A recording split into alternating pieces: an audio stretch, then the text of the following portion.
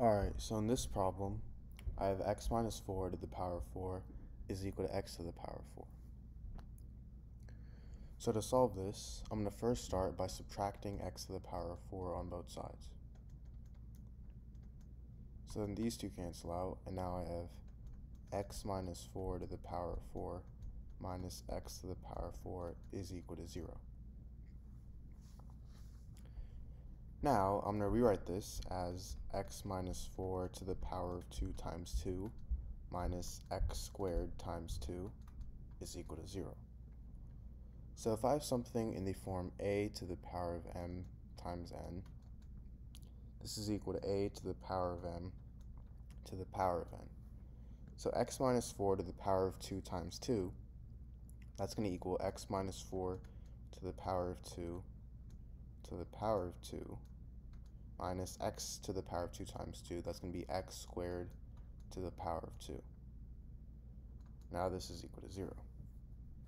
Now if I have something in the form a squared minus b squared, this is equal to a plus b times a minus b.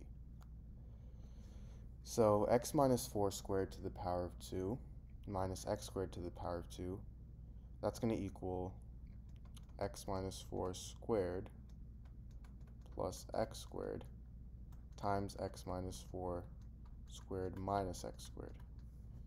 And this is equal to 0. And now if I expand this,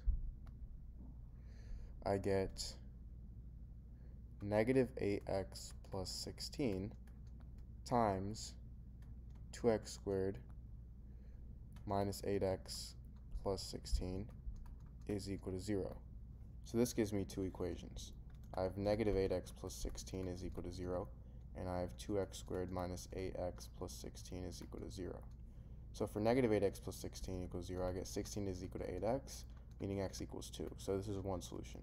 And for 2x squared minus 8x plus 16, if I factor out 2, I get x squared minus 4x plus 8 is equal to 0. And now to solve this, I'm going to use the quadratic formula, which is negative b. So negative of negative 4, which is positive 4, plus or minus the square root of b squared. So negative 4 squared, which is 16, minus 4 times a, which is 1, times c, which is 8, all over 2a, so 2. And this is equal to 4 plus or minus the square root of 16 minus 32 is negative 16 over 2, which is equal to 4 plus or minus the square root of 16i over 2, which is equal to 4 plus or minus 4i over 2, which is equal to 2 plus or minus 2i. So these are my three solutions. Alright, so in this problem, I have x over 2 to the power of x is equal to 16. So to solve this, I'm going to first start by rewriting 16 here as 2 to the power of 4. So now I have x over 2 to the power of x is equal to 2 to the power of 4. Now I'm going to take the power of 1/2 on both sides. So now I have x over 2 to the power of x to the power of 1/2 is equal to 2 to the power of 4 to the power of 1/2.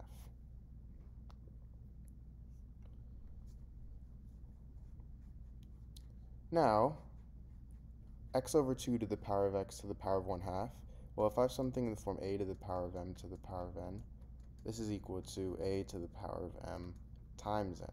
So x over 2 to the power of x to the power of 1/2, I can multiply x and 1/2. So now I get x over 2 to the power of x over 2 is equal to 2 to the power of 4 to the power of 1/2. That's 2 to the power of 4 times 1/2. 4 times 1/2 is simply 2. So now I have x over 2 to the power of x over 2 is equal to 2 to the power of 2. Now I'm going to let the variable y equal x over 2. So now if I substitute in y for x over 2, I have y to the power of y is equal to 2 to the power of 2.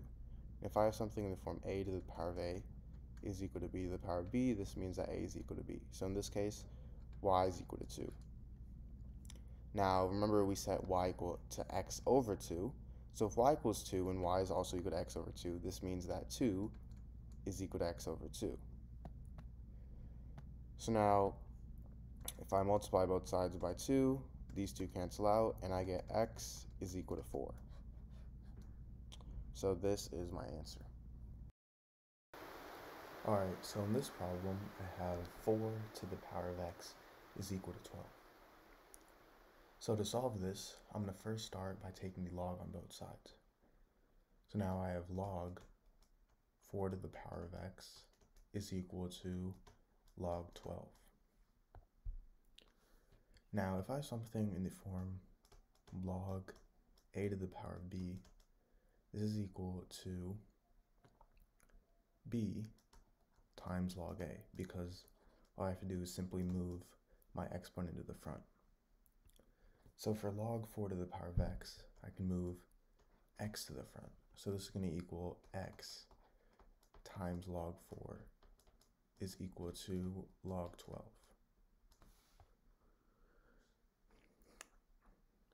Now we obviously want to isolate x here, so to do that I have to get rid of this log 4 by dividing on both sides.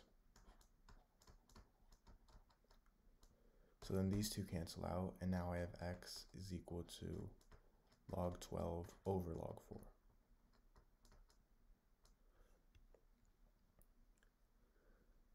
Now log 12, that's equal to log 4 times 3.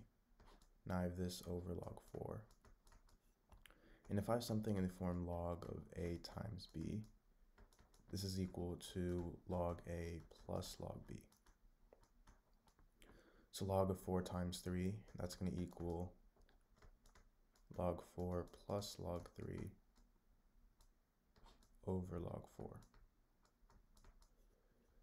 And this is equal to log 4 over log 4 plus log 3 over log 4. Now log 4 and log 4, these two cancel out, so now I have 1 plus log 3 over log 4.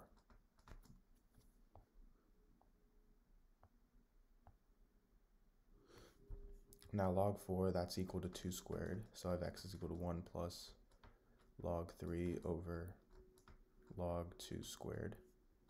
And log 2 squared, that's the same thing as 2 times log 2.